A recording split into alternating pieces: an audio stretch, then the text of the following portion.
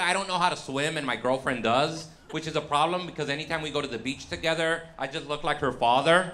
You know? Because while she's swimming in the middle of the ocean, I'm standing at the shore going, "Hey, sweetie, don't go too far. Stay where I can see you."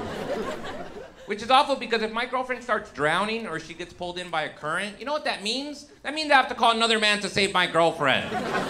Do you guys know who that other man is? A lifeguard. Have you seen a lifeguard? The ugliest lifeguard is an 8. Because imagine if I let him go out there, I gotta stand there in the sand in my pathetic shorts and awful body. I'm like skinny fat, you know?